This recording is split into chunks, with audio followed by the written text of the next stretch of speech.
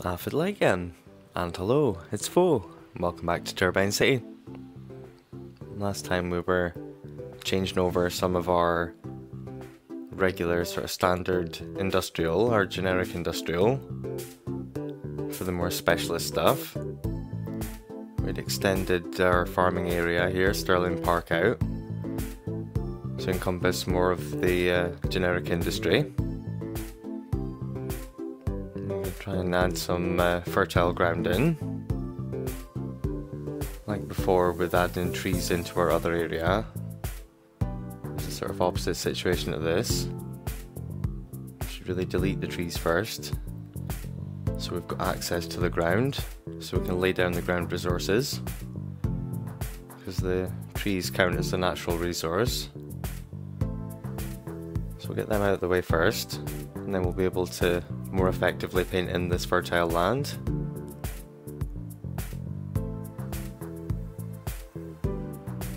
We'll get this covered in so these farms, when they come in, have access to the natural resources.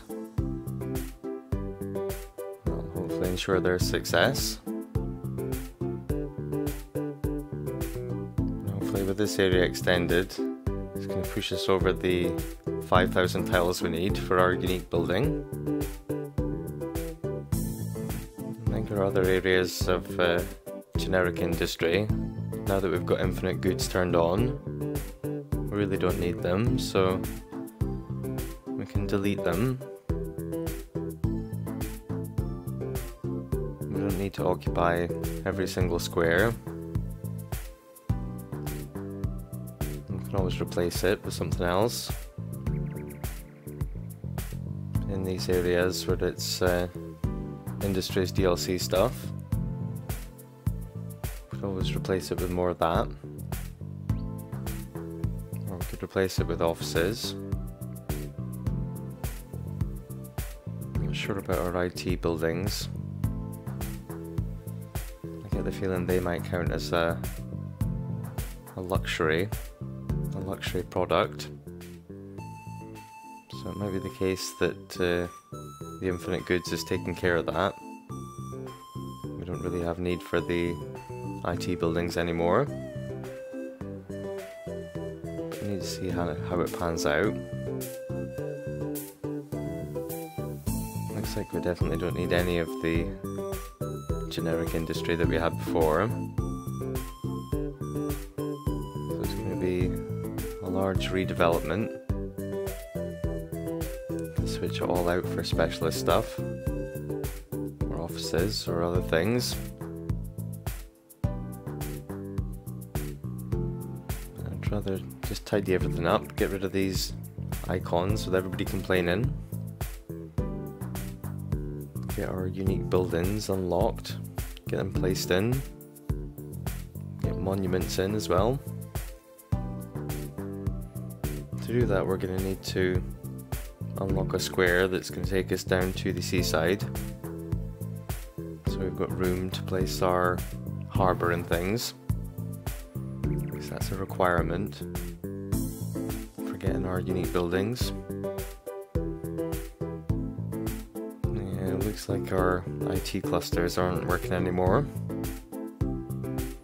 It's a shame, because I love those buildings, they're lovely and tall, but never mind.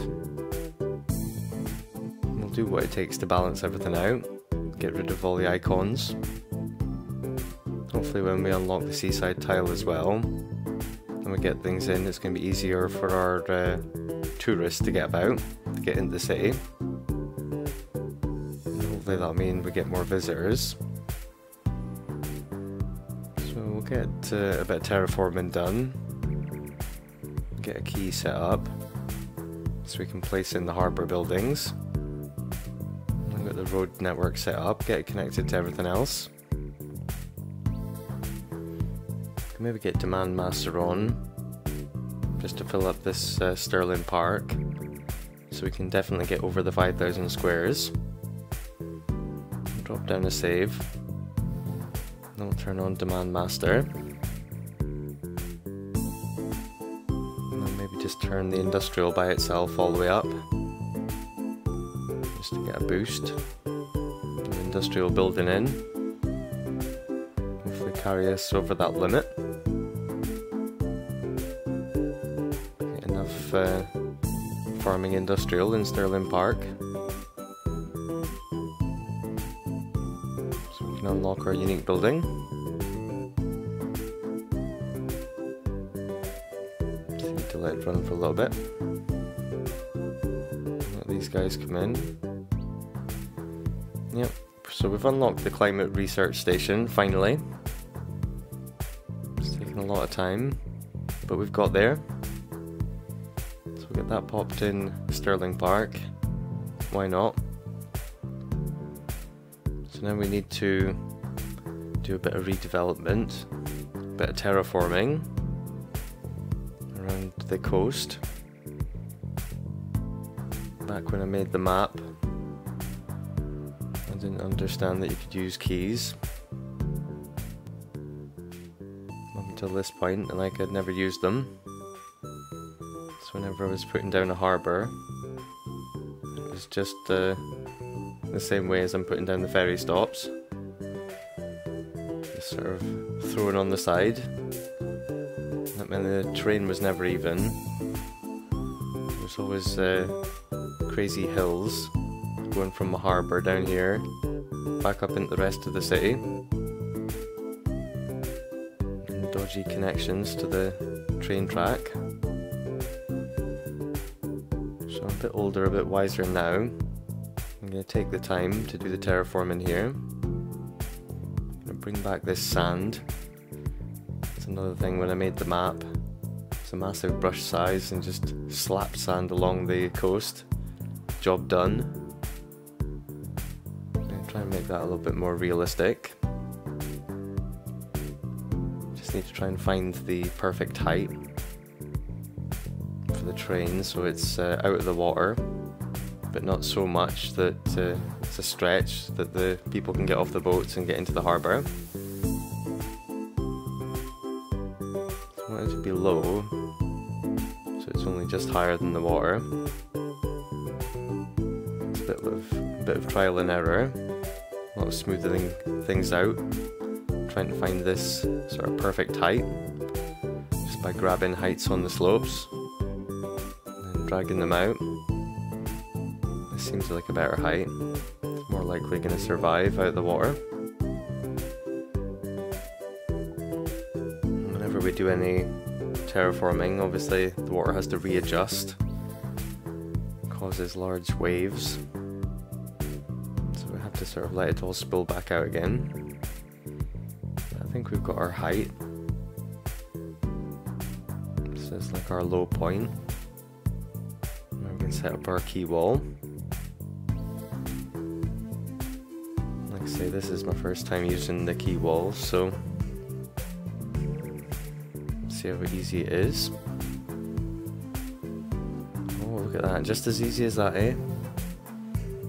First section is a success. When I see other people using it, it's a disaster. It takes a lot of fiddling. And then there we go. The second section, that's more like what I'm used to seeing. Having to mess around with it to get it to work for you. Maybe we need a little bit more land rather than less land. Yeah, that seems to be the way forward.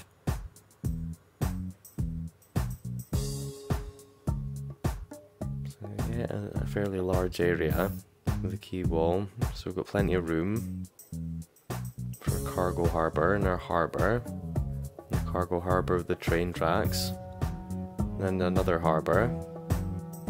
That'll get us everything in we need, and we can unlock our unique buildings, and then once we've got them placed, that'll unlock a few of the monuments for us. Once we've got them down, that's some of the last vanilla assets in the game. Can still go on the workshop if we're feeling short of unique buildings. But we'll concentrate on getting the last ones, the last vanilla ones in. It seems pretty straight. maybe break it up a little bit. If I delete a couple of the sections of the quay wall, and give ourselves a little bit more room, generate a little bit more sort of flat land to work with. Always smooth it and bring the hill back a bit. So I'll delete a few sections and then cut into the land a little bit. See if we can make a more interesting shape. I'll keep it kind of square. That's fairly easy. Maybe do a narrower one, or slightly longer. Just try and make an interesting shape across the front rather than it just being a straight line.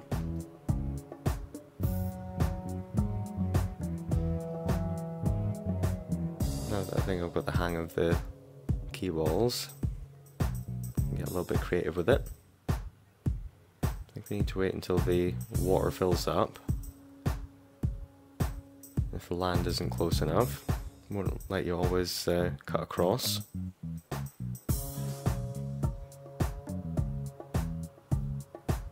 Water tends to jump out when you do a bit of terraforming. Not to worry, it's not like we've got buildings or anything here yet to get flooded, so not too concerned about minor flooding along here.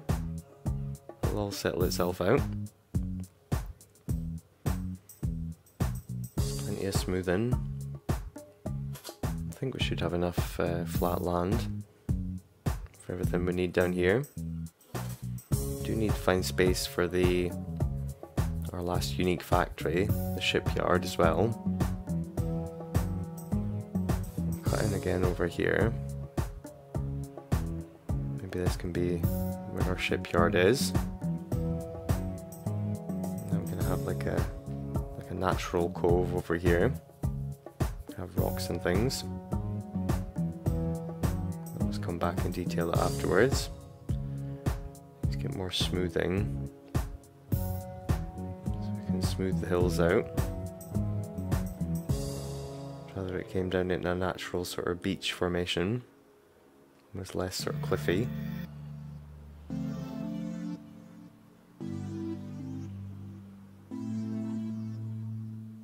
As you can tell, I took my time with it. Messing around with the keys took a bit of time, and the terraforming takes ages. So I've sped up the footage so we're not taking 5 episodes just on this. I'll try and make a more interesting shape here. Cut back into the land this way. And even if we don't have any bigger buildings here, always hang our water processing, our sewage processing things off of here. Use the in-game ones rather than the no pollute outflow pipe.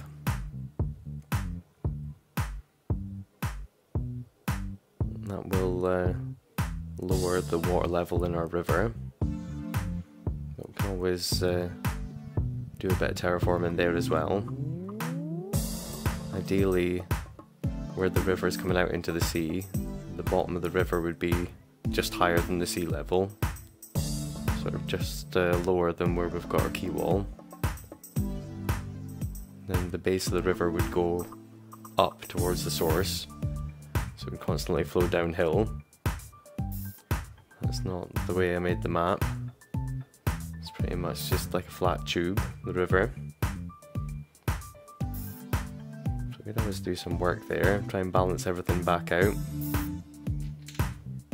And occupy some space, add some more earth to the riverbed. Or we're going to be losing water because we're taking water out of the river but not adding any back in. Can add some rocks and do some terraforming there. Make it look a bit more realistic. So I'll get this evened out a little bit more so it's a bit more of a realistic beach area. Take back the sand so it's obviously not around the industrial stuff, not up on a hill, but just really along the very edge of the coast.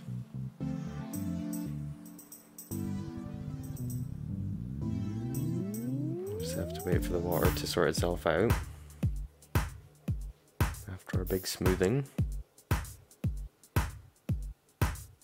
Straighten this little bit of quay wall out so it doesn't look aligned with the rest of it. Guess we're ready to pop in our assets now. I don't think we need to put in the ferry ones till afterwards.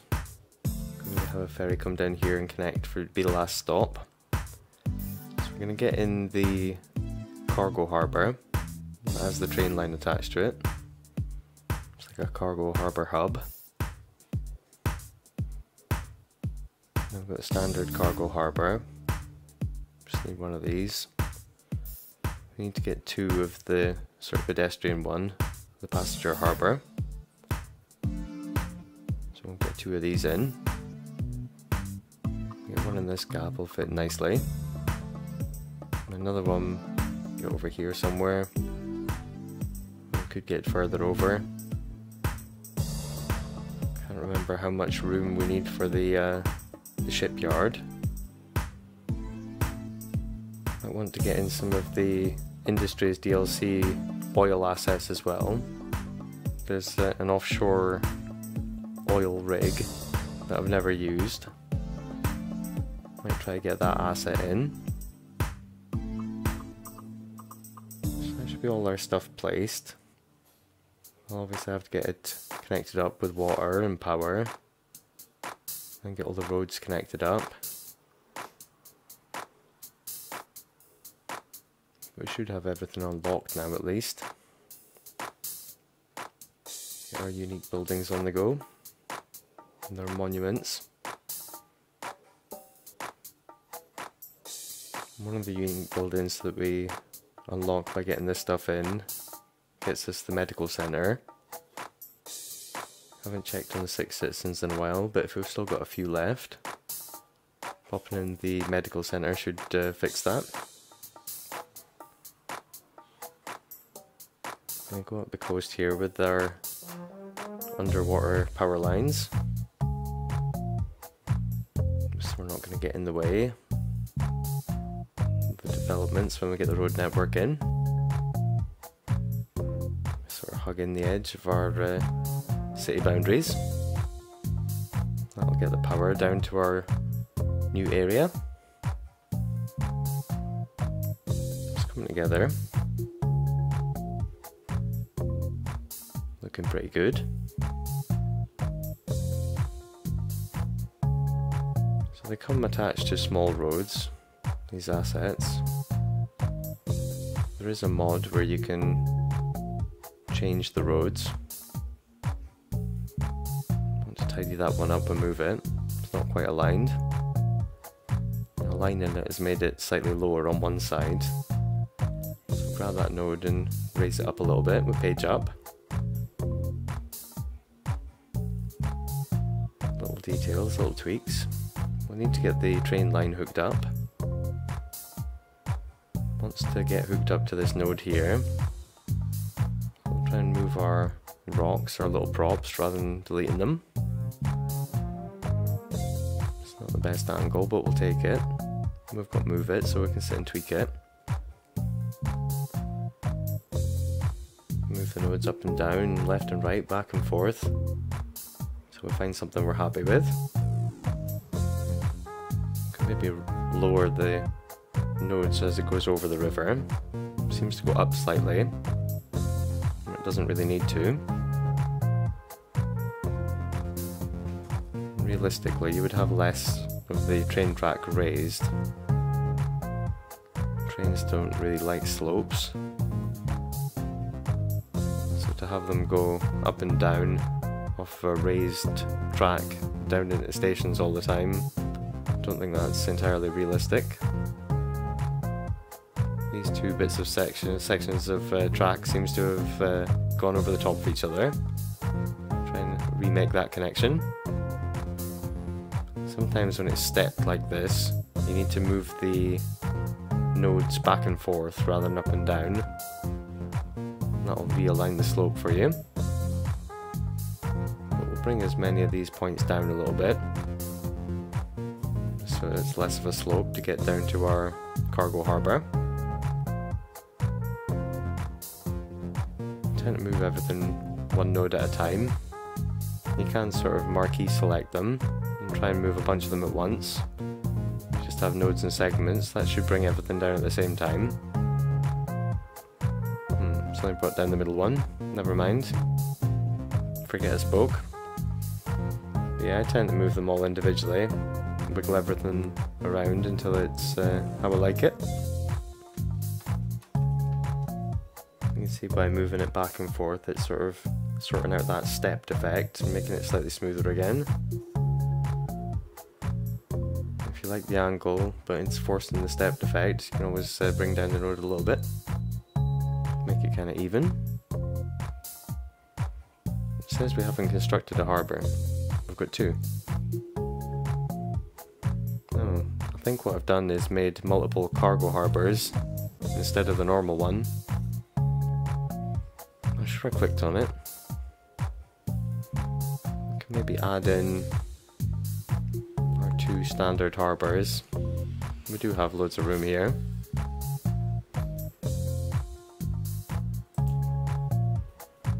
So we'll get them in, get them hooked up, get our roads connected.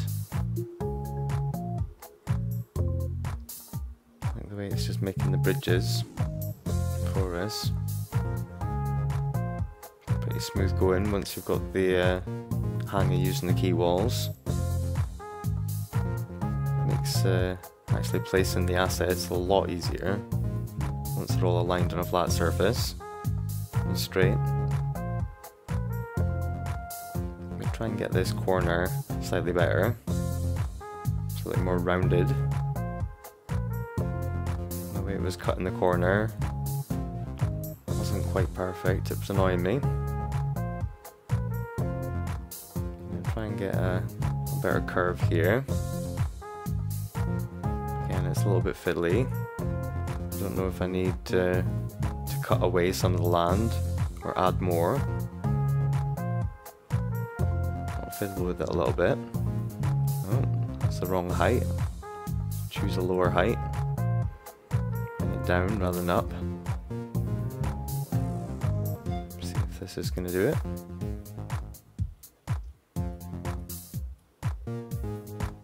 Oh yeah, much better. Love it. So these sort of inlets, we can use them for water outflow pipes if we're not going to put anything else in them. Obviously makes it look more interesting, but we can have it be functional. Maybe try a few of those sort of garbage cleaners that clean up water pollution. Maybe pop them in there as well. I don't think we need these extra cargo ones. Maybe move these and use the space along at the end where we've got the second harbour for our unique factory. Looks like it's not going to let us delete the roads while we're moving the harbour, but it's not going to let us cancel moving the harbour either. It's pretty strange. I've not seen that before.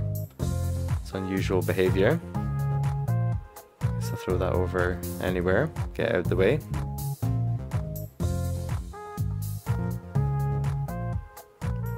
Starting to notice odd behaviours. I'm clicking on things multiple times. I think I've clicked on it and it hasn't sort of clicked, hasn't registered.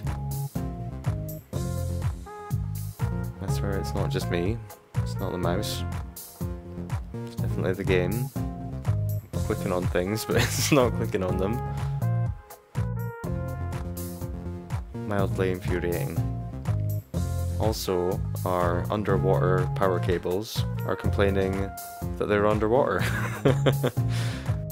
So, yeah, strange things are happening. Other than that, everything's looking good. We've run out of time for today, so we'll come back next time and add a few more things in here. Until then, take it easy. I'll see you in the next one.